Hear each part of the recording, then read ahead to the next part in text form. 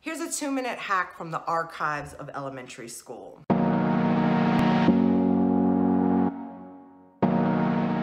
If you're a writer and you're stumbling on language, or you're starting to find your writing being really stale and overusing words constantly in one poem from the next, or hearing things like you're comparing everything to a lighthouse or having wings, here's a basic hack that we learned at a very young age that still to this day helps.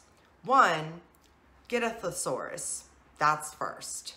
2, create a word bank in the margin of your poem. After you have done some free writing and you start to see a theme develop within your writing, and a theme is not a topic, it's something that relates to the topic or how you're comparing the topic to something. List every single word relating to that theme. For instance, if I'm writing a social justice poem, but I'm comparing it to working on a car, I'm going to list everything that has to do with a vehicle, with mechanics, with the intricate insides of a motor, so that I never run out of language. If I'm comparing,